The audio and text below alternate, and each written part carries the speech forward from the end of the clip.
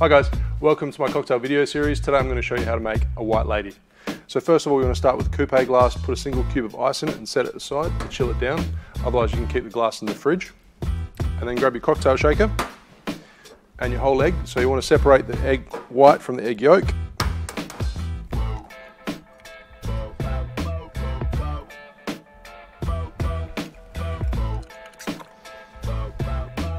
And so you want to dry shake this. So you can dry shake by adding a single cube of ice and emulsify the egg white.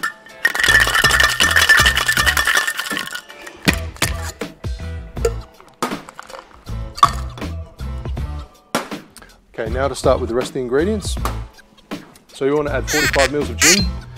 Today I'm going to use ounce gin, which is a South Australian gin made by a team of 2 or 3 guys.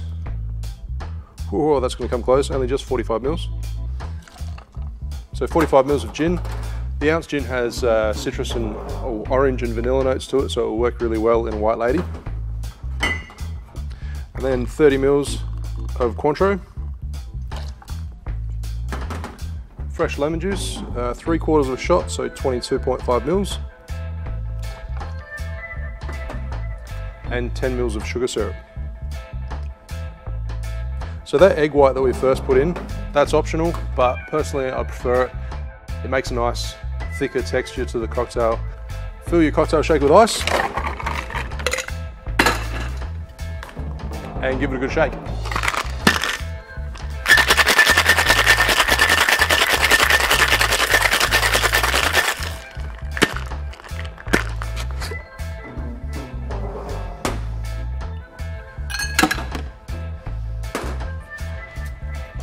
So double strain that cocktail into your chilled coupe glass.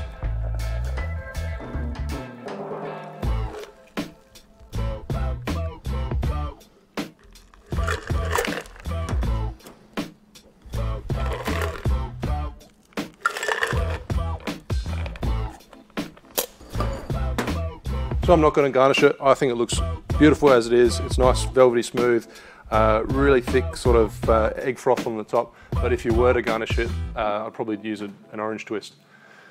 But there you have a white lady. Cheers.